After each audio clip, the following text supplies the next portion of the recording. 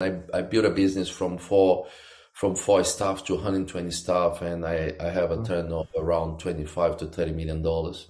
I have a group behind me, and on that stage, I arrived in a place one day that my son arrived. I was working 70 hours a week.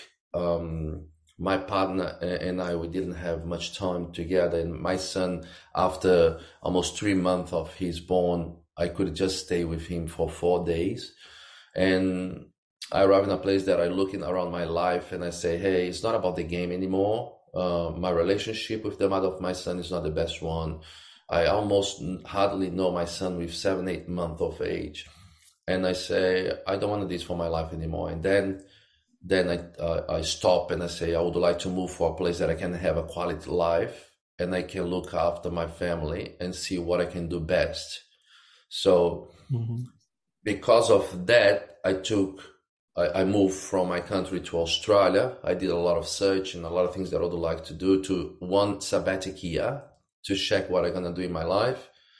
And I turned my back for the company and I stay here forever because I love this here. And I start to apply here my knowledge, because under that company, what I have done is I have immersed in every single big company to understand the process, to give them a program to save them money from subsystems. So we used to do new programs or develop new programs or tools for the company through the subsystem without needing to pay the price tag that you need to pay for those improvements in the system. So I used to analyze the company, analyze the team, analyze the culture, analyze the needs, analyze the outside client and internal client.